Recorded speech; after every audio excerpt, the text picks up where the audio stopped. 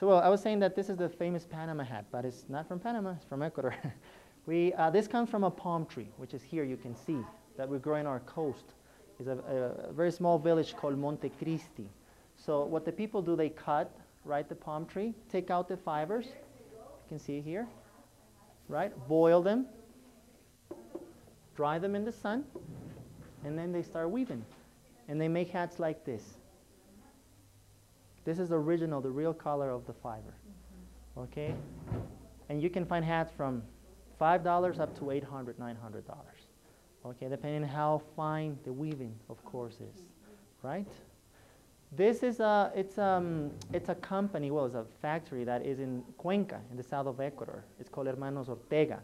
So what they do in this factory is that the people from Monte Cristi, also people from Cuenca, will go there, sell their hats. They're already, you know, like this. They wash them again, right? Inside this, what they call camas, like beds, have 1,500 hats. Dry them again, and then after that, they give like the final details to the hats.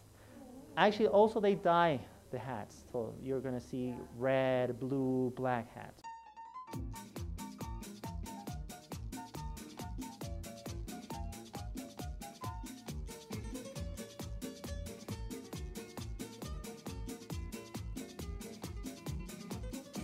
Yo nací en esta tierra de las bellas palmeras, de cristalinos ríos, de paisajes ideal.